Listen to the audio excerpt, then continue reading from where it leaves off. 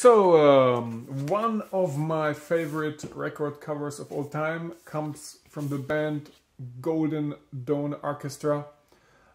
This is their first EP that they released maybe, I don't know, 8-9 years ago, I guess. This is a wonderful jazz funk group that is well known for their somewhat hilarious and often extravagant concerts. They certainly feel like marching in the tradition of Sun Ra and most certainly George Clinton. And this is where their musical philosophy comes from. It's very funky, very danceable. It is not shy to include elements of disco in their music, but overall it is, for me, a jazz funk album or jazz funk EP with a lot of psychedelic moments and a lot of kind of jazzy brass moments, and overall wonderful. This is a great record, and I just wish their records would be a little more available in Europe. It's kind of difficult to buy them here, so I'm always looking out for those because most of them seem to be sold in the United States. Which is kind of strange because they have toured quite a lot in Europe, particularly in Germany, and took part in all kind of festivals. Anyway, kind of goes well together as far as the cover is concerned. Ashra Temple, their first album. Very different sound, but I don't know, kind of complementary covers in some weird way. I like both of them. Yeah, this was a very iconic cover design back in the day, of course. Quite popular. This is one of those strange reissues that came out in the last years. So it's not the best pressing. On the other hand, it's also not the best recording. So, but I guess if one would be a connoisseur that is really deeply into this type of sound, then it's probably advisable right now to get the CD remastered version. It's not a bad idea, actually. I mean, it's a fascinating album with a lot of history.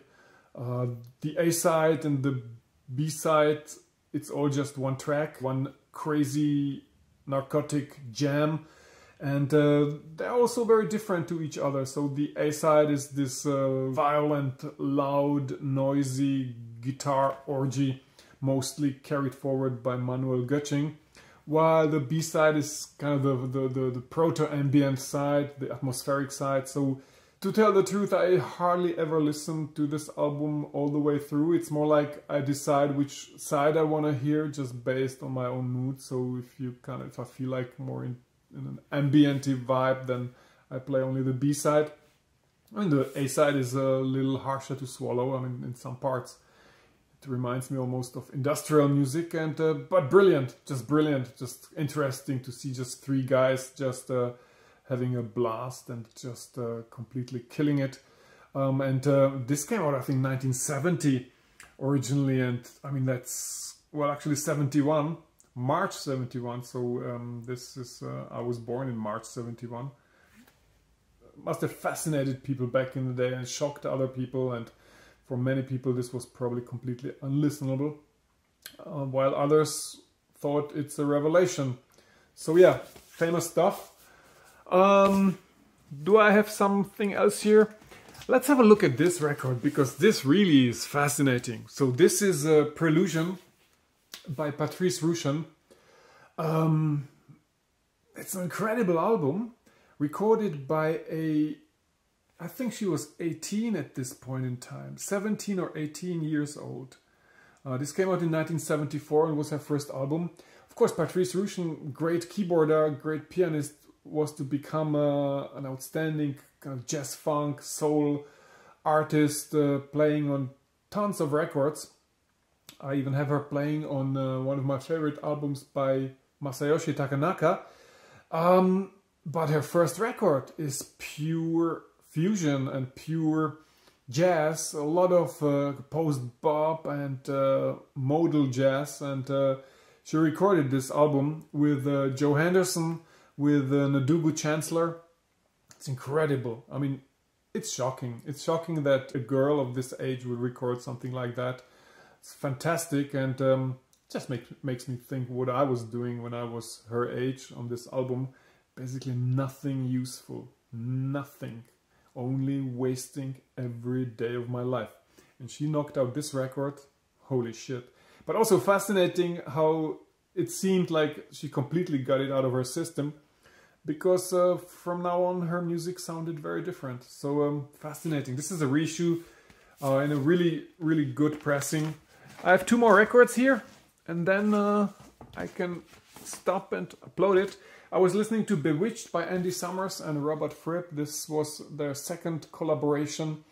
I Advance Mask, their first album, was always very fascinating to me as this highly original mixture of ambient music and experimental guitar music, and this encounter of these 2 guitar luminaries. But they recorded another album together only a few years later that to some extent follows those ideas and those trends, but I feel like this record here is a little more funkier. They have Sarah Lee on bass here, so it sounds, overall it sounds much more in the direction of jazz funk. So while talking about black t-shirts and a lot of hair on camera, this is one of the reasons.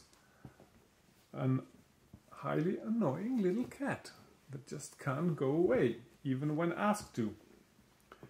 Yeah, what can you do? What can you do? Just look at this. So I have one more record here to show you. And that was I didn't know this album, and it was quite a surprise to me. And it was a positive surprise. This is an album called Clear Air Turbulence by the Ian Gillan Band.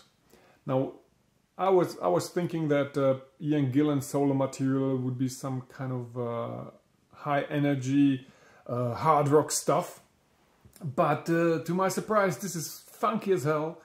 It even has strong leanings towards jazz fusion. It has moments that are more like prog rock actually.